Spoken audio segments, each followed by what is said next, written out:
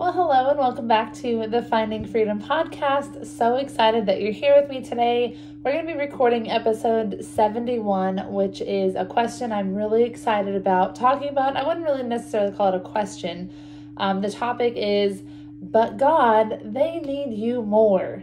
Have you ever made the statement like, God doesn't want to deal with my problems. They are too small compared to X, Y, and Z, or compared to so-and-so? If so, today's episode is for you, my friend.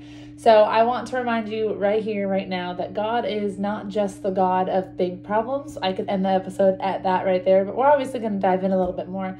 But he's the God of little problems too. He's not going to look at your problem and think, well, that's just too trivial. That's just too small. There's no way that I have time, I'm God, to answer this little tiny question about finding your car keys. Like, God wants to be a part of every aspect of our lives. And so when we start to put him in this little box, or I guess I should say big box, and say, well, God only wants to talk with me if I am asking him, for answers for big things, then we're missing out on that close, intimate relationship with our Father. We don't only go to our spouse for the big things. We talk to our spouse about the little things that frustrate us, the little things that we need their help with. And so God is the same way. He wants us to come to him with the small and with the big. And so honestly, and another way to look at this is we should be going to God with our small problems before they become a big problem. If we're constantly going to God for just the big thing, that means that we've probably been ignoring him or not inviting him into all of the small things that led to the big thing. So if we're neglecting to ask God for help because we think he's too small or it's too small for him, we're showing kind of a lack of faith, and we're expressing to him that, that we feel like we can do it all, that we feel like we have it, like we're good. This is just so small. I can handle it all on my own, and I don't need God. And we're kind of like usurping God's authority, and we're deciding what he should or shouldn't be able to help us with. And really, that's kind of the opposite of being like humble. And I think a lot of times we think, well, I don't want to share it with God because it's okay. Like, it's so small. It's not that important. And maybe we say that because we want to be humble and we don't want to feel like the complainer or, the person who just is whiny all the time. But God doesn't look at it that way. God looks at us going to him as a gift, because it is. Like, and the fact that we get to go to him, that's a gift. And so I guess the best way to put this is to ask ourselves if we have ever been able to handle anything better than God could have. That's kind of the honest question that I want everybody to ask themselves today is, have you ever handled something and feel like you did it better than God ever could have? Whether that be making dinner or making a career decision or a financial decision or a decision for your family. Like, do you ever think that you could make a better decision than God can? If so, sorry to tell you that you can't. There's no nice way to put that. But it's not possible. Like, it's not possible. There is no way that we can ever give a better answer than what God can give us. And so when we're trying to handle things in our own strength, we're wasting time. We are taking time away from what we could be doing about what God tells us to do, and we're wasting it on just thinking about what we think we should do. And that's where, like, that time is wasted, because all of the time that we spent worrying or thinking or planning or planning is wasting the time of what we could have been putting into doing what God was actually asking us to do in the situation, in the solution that he gives us for that situation. And so James 4:2 is a verse that came to mind when I first thought of this topic. We have not because we ask not. If we're not asking God, he's not going to give us an answer. If we're not inviting him in, he's not going to come in. Like, he's not a God that just barges down the door and enters his way into your life and says, let me fix everything. Like, he wants you to say, God, I can't handle this. I don't know where my car keys are. And God, I don't know what my next decision is for my career. Please help me. He cares about both of those issues equally. And so in times of trouble, we need to be going to him no matter how big or small. And when we're heavy laden, we should be leaning on him, right? We don't have to be on level ground with what other people are going through. There was one time I was in a small group, and the person I'm going to talk about may or may not listen to this podcast, so I'll be cautious with that. She'll know who she is if this was her. But we had our small group, and we were going through a really in-depth study that was going into some really heavy, hard, dark things. And she stayed after one of the group sessions, and she said, Brooke, I just don't think that I can stay in this group. And I was like, why? What's wrong? What happened? And she's like, you guys all have such stories, like such testimonies of faith and overcoming things. And I've known God my whole life, and I just don't have a testimony to share like you guys do. So I just don't feel like I have like value to add. And I was like, are you kidding me? That is amazing that you have gotten this far in your life and not had a trial. So one, now you're going to learn from us how to handle trials, should or when they come, because the Bible says if. Now, he doesn't say if, he says when trials come, when trouble comes. But so you'll have an idea of how to handle those things when you get there. But also, like, what a gift that you haven't had to go through those trials. That's a testimony in itself of your obedience and your walk with God. Not to say that if you're obedient, you won't have trials, because we know that's not true, like I just said. But like the fact that you have walked faithfully in his path and you've not had any obstacles that have felt big to you. I'm sure we all have had obstacles, but you've not had any obstacles that have felt big to you. That's a win, and that's something to be celebrated, and that's a testimony in and of itself. And so you can either celebrate that testimony, I wouldn't say either, you can celebrate that testimony, and you can learn from other people who have those big, dark, scary, sad testimonies. You can learn from what they did, from the mistakes they made, and from the things that God showed them through that. And you can learn how you might handle that situation should you ever find yourself in that situation. And so when we're troubled, like, it matters. I feel like I keep repeating the same thing. It matters. Like, no matter whether, again, we feel like it's too small for him or it's this big thing, they both matter to him. And I think this is how the enemy works. So the enemy comes to steal, kill, and destroy. So we think, well, I don't need to go to God because it's just too small of a matter for such a big God. Like, he has so many other things to worry about. But what if that's the enemy, like, wanting to stop us from going to God? Because what happens when we go to God? When we go to God, it's showing our reliance on him. When we go to God, it's building our relationship with him. When we go to God, we're getting closer to God. We're drawing near to him. And what does the Bible say? Draw near to him and he will draw near to us. So as we go to God with those small problems, and with the medium size, and with the big and the large and the extra large, and all, when we go to him for all of those things, the enemy isn't welcome in that spot, because we're inviting God in and we're kicking the enemy out, or God's kicking the enemy out for us, because we're saying, no.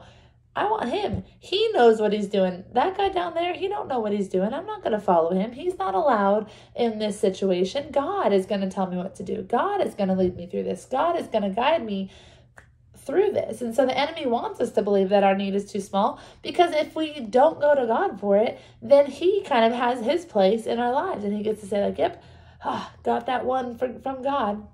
We don't want to let him get that, right? And so when we're trying to deal with the problems in our own power instead of God's, we're really giving the power over to the enemy, because then if God's not invited in, like the world is, and if the world is invited in, we know that Satan is the king of the world, or not the king of the world, but like the ruler of the world. And so he is controlling those situations.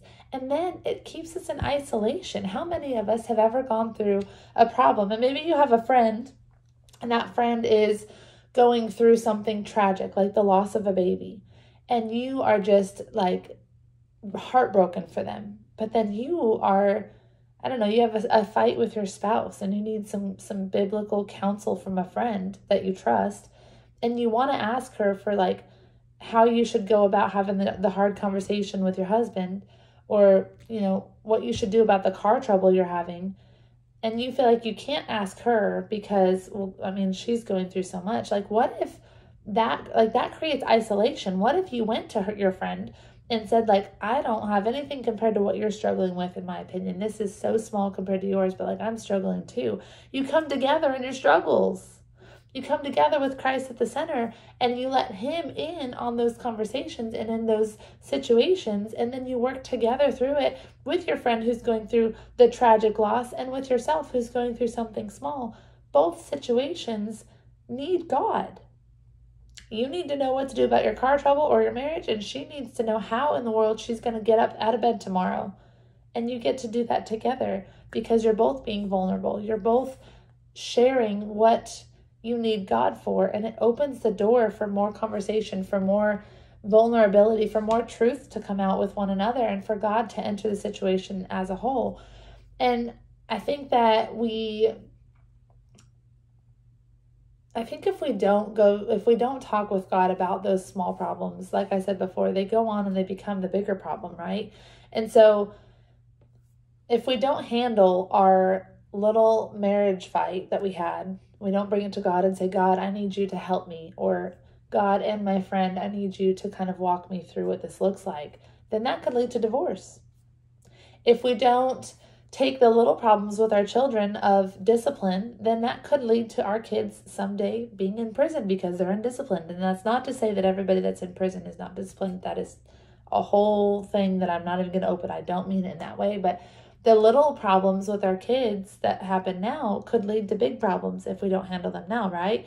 And I'm trying to think of other examples. Like if we are feeling like angry about a small situation, we call it small, and then we feel upset about another situation, and then another situation, and then another situation. You think of like a pot of water that's like, the heat is on it. The heat is, the stove is on, the pot of cold water is sitting on it, but the heat is kind of starting to rise, and then the water starts to boil. But what happens if you leave the pot on the stove full of water for too long? The water starts to boil, but then it starts to boil over. And that's what happens when we have all of these little problems in our lives, all these little things that we think, well, God just wouldn't want to deal with this. All of those things are festering, and they're sitting in that hot pot, and they're just starting to boil, and then more is added in, more heat keeps coming in, and then boom, now it's exploding out of the top, and you have this big mess. What if we had just gone to God and added like an ice cube? He could add his little ice cube to cool the water down a little bit, and then he could add another ice cube, and then maybe he could pour some cold water into the pot. It wouldn't boil over, right? It'd still be warm because you're still dealing with the things, you're still battling things, you're still going through the situations, and they might feel small, but if as you solve each one, it's like God adds that ice cube as he solves it, and then it's like a little bit less hot in that pot, and then he adds another one because he solved that problem, or he helped you solve that problem, so then the water's a little cool there. So if we are letting God do what only God can do, then those small situations don't get to boil over because we're handling them with him at the center. And so Satan wants our little doubts and fears to go on and to pile up so that they become big issues that eventually separate us from God. Because what happens when we have all these little things that come together, or the one big thing, and the whole pot overflows? Then we're like, where were you, God? Like, why did you let this happen? And then we blame him. And that's exactly what the enemy wants. He wants us to get so beat down and so overwhelmed that we blame God, and then we turn away from him, and then we're following who? We're following Satan at that point, right? And so let's think about it this way. If you're a mom, most of you are probably moms because I'm a mom, and if you follow me, you're probably a mom. So we have children. They have a problem in their lives. They have something that they're going through at school, or they have something going on at church, or a situation that they're facing, and they don't come to us. How would we feel? We'd be like, bud, I'm right here. Like, I'm here to help you. Why didn't you ask me? God's not any different than that. In 1 Peter 5:7, it says, cast all your anxieties on him, all your cares, because he cares for you. It doesn't say some. It doesn't say just the big ones. It says all your anxieties and all your cares. If that little thing is causing an ounce of anxiety, or an ounce of fear, or an ounce of doubt, or an ounce of what if, you need to go to God. And if that big thing is causing it, you need to go to God. Like, we need God in both situations. All your cares and all of your anxieties on him, and then he cares for you. And so the word casting in this verse, I took this note because it was really important. Like, the word casting in this verse is eperipto. I don't know if that's how you say it properly. I think that is eperipto. And it means to throw or place upon. So it's not just saying like, go to God and talk to him and have it be so nice. Like, no, take your baggage and throw it to God. Place it on him and say, God, it's yours. I don't want it. Take all of it. Take the big stuff. Take the small stuff. It's all yours. Imagine. God wants us to throw our cares to him. He wants us to place them upon him. He wants to bear all the cares, regardless of how big or small they are. He's the God of the oceans, like the God who makes the waves roll and who makes the night turn into day and the day turn into night, who created the heavens and the earth. And we think, I keep going back to this example, finding our car keys is too small for him. That matters. If it matters to us, it matters to him. His eyes are upon the smallest of birds. Matthew 6:26 talks about God feeding the birds. He cares so much for all of his creatures that he ensures that they're taken care of. And that includes taking care of the problems that you're facing. And so if we let him in to be a part of our everyday, our every moment of our lives, he can change things little by little. But like I said before, he's not going to force his way in. He wants us to welcome him in, to invite him in, to let him in. So the next time that you find yourself asking or saying, this is just too small for God, it's too much, he's, got so much on his plate, he's so busy, God is just so popular. God wants to hear from you. He wants you to call him. Hey, God, I need you. I need you right now. I'm struggling and I need you. Help me through this situation. But then also repent. If you've been struggling with going to him, repent for limiting the all-knowing, all-powerful, limitless God that created the universe. If we're not going to him, we need to repent of that and say, God, I'm sorry. I'm sorry that I thought I could do this on my own. I'm sorry that I tried to do this on my own. I'm sorry that I went to so-and-so before I came to you. Please forgive me. And then ask him to help you through it. And watch how that starts to change your relationship with him. If you want to grow with God, welcome him in to every single aspect of your life, every part of it. And when you do that, he'll work. And watching him work in the small things gives you faith to work that he'll do even more, impossible works in the big things. If you say, God, please help me find my car keys. I really am going to be late for work today or to school drop off, and I really just need to know where my 2-year-old put the car keys. Please help me. And then you look under the couch cushion and your car keys are right there, and you're like, I looked under the couch cushion 3 times. They were not there. That was God. But if he provided for you in that little moment for your little car keys, imagine what you might feel when you are going through a horrendous time in your life and you need him. You'll have a little bit more faith because he helped you find the car keys. He helped you know what words to say in the hard conversation that you had to have. He helped you with the small change in your job. If he's helping you in those small things, your faith is being built for the big things too. And you'll have I don't want to say an easier faith, but you'll have more testimony to lean back on, to say, God showed up for me in that. Why wouldn't he show up for me in this? That matters. So I hope that this episode has encouraged you to lean on God and to not be afraid to ask him for help with the small things, because they do matter too. He cares about them. He cares for you. He wants to hear from you. He wants to be welcomed into your life. And if you allow him to be a part of the big things, those will be special moments with him. And then those will lead to, if you allow him to be part of the small things, those will be the special moments with him that lead into the big things. And I pray that you don't have to face the big hard things, but if you do, at least you'll have the faith that you watched him help you through with the small things. And now he's good, with full assurance that he's going to meet you right where you are right now, because he was there then and he's the same God yesterday, today, and forever. So if he was there for that, then he's definitely going to be here for this, right? Think about that.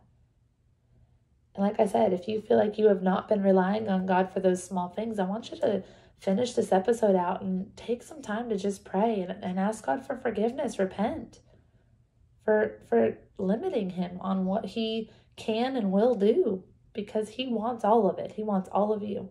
And if you give it to him, it'll change the rest of your life. So I hope this episode was helpful for you. I hope you got something big out of it, or small. No pun intended. Actually, it was intended. And I just pray that this encourages you to really up your prayer life and ask him to be a part of every little thing and big thing that you're doing. And I'll chat with you next time. Have a good day, guys.